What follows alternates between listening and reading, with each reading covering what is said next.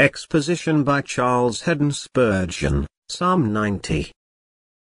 A prayer of Moses, the man of God. It may help us to understand this psalm if we recollect the circumstances which surrounded Moses when he was in the desert. For 40 years he had to see a whole generation of people die in the wilderness. In addition to the deaths which might occur among those who were born in the wilderness, the whole of that great host which came out of Egypt, numbering, probably, between 2 and 3 million persons, must lie in their graves in the desert, so that there must have been constant funerals, and the march of the children of Israel could be perceived along the desert track by the graves which they left behind them. You do not wonder, therefore, at this expression of the awe of Moses, the man of God, as he was so continually reminded of the mortality of mankind. And note how reverently and trustfully he turns to the ever-living and eternal God and rests in him. Verse 1. Lord, you have been our dwelling place in all generations. Did not Abraham, and Isaac, and Jacob, and all our fathers dwell in you? And though we are now weary-footed pilgrims who have no fixed dwelling place on earth, we do dwell in you. You, Lord, are the true home of all the generations of your people.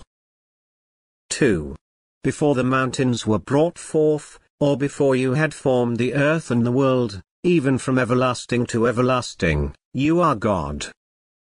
God is the only being who has had eternal and essential existence independently of all others, and all others have owed their existence to him. 3. You turn man to destruction and say, Return, you children of men. He sends us forth into life, and he calls us back again in death. 4. For 1,000 years in your sight are but as yesterday when it is past, and as a watch in the night yesterday, while it was with us, was a short period of 24 hours. But when it is past, it seems like nothing at all.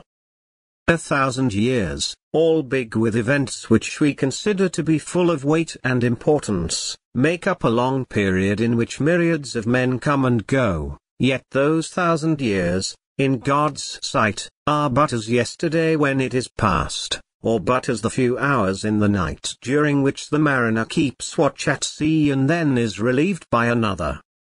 1,000 years are but as a watch in the night to the Eternal, and he needs no one to relieve him, for he that keeps Israel shall neither slumber nor sleep. 5. You carry them away as with a flood. They have no power to stem the torrent. 5. They are as asleep. Our earthly existence is but as asleep. Many things are not what they seem to us to be in our fevered dreams. The time of awaking is coming, and then things will appear very different to us from what they seem to be now. 5. They are like grass which grows up. Fresh, green, vigorous, lovely, restful to the eyes. 6. In the morning it flourishes, and grows up, in the evening it is cut down and withers. It needs no long period, ages upon ages, to destroy its beauty. Only let the swiftly passing day come to its waning and the grass is cut down and withers. 7.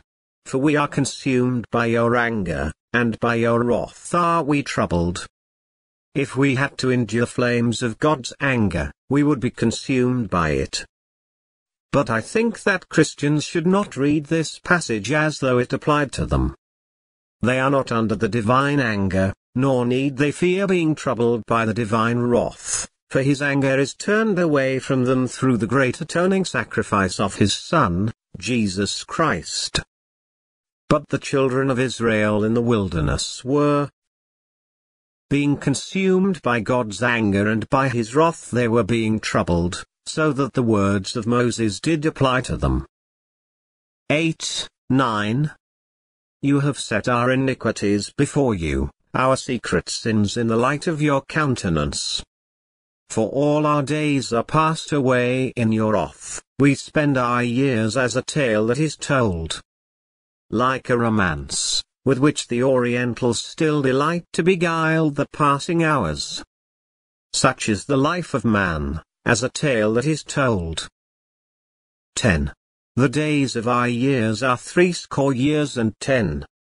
This was a gloomy fact to Moses, who lived to be 120 years of age and who probably remembered other men who had been far older than himself. Yet it is well that the ordinary period of human life has been shortened. It is still far too long for those who do evil, though it may not be too long for those who do good.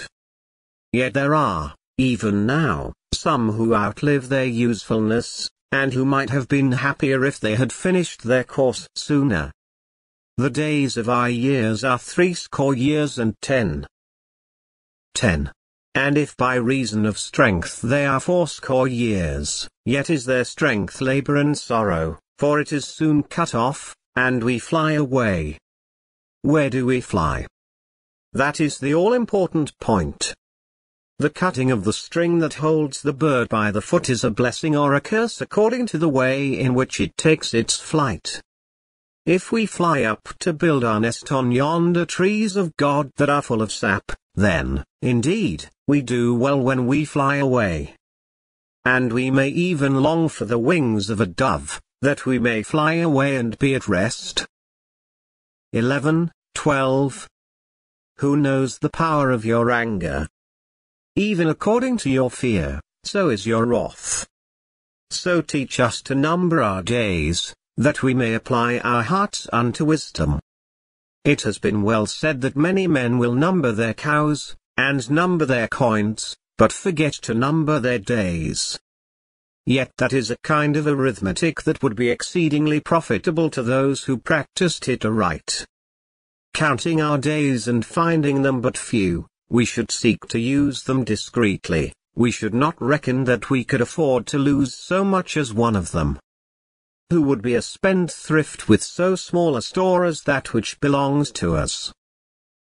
13, 14. Return, O Lord, how long? And let it repent you concerning your servants. O satisfy us early with your mercy that we may rejoice and be glad all our days. If they are but few, yet let them be happy. Give us an abundance of your mercy, O Lord, and let us have it at once, so that however few our days may be, every one of them may be spent in the ways of wisdom and, consequently, in the ways of peace and happiness. 15. Make us glad according to the days wherein you have afflicted us, and the years wherein we have seen evil. Balance our sorrows with an equal weight of joys.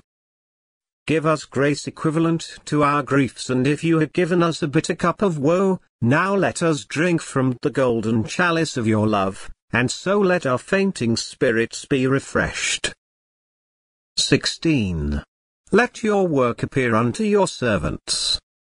May we have grace to devote ourselves entirely to God's service and do the work which He has appointed us to do. 16. And your glory unto their children. If we may not live to see the success of our efforts, may our children see it. If the glory of that bright millennial age, which is certain to come in due time, shall not gladden our eyes before we fall asleep in Jesus, let us do the Lord's work as far as we can, that our children may see His glory. 17. And let the beauty of the Lord our God be upon us, and establish you the work of our hands upon us. Even if we die, let our work live. May there be something permanent remaining after we are gone, not wood, hay, and stubble, which the fire will consume, but a building of gold, silver, and precious stones which will endure fire that, sooner or later, will try every man's work of what sort it is. 17. Yes, the work of our hands establish you it.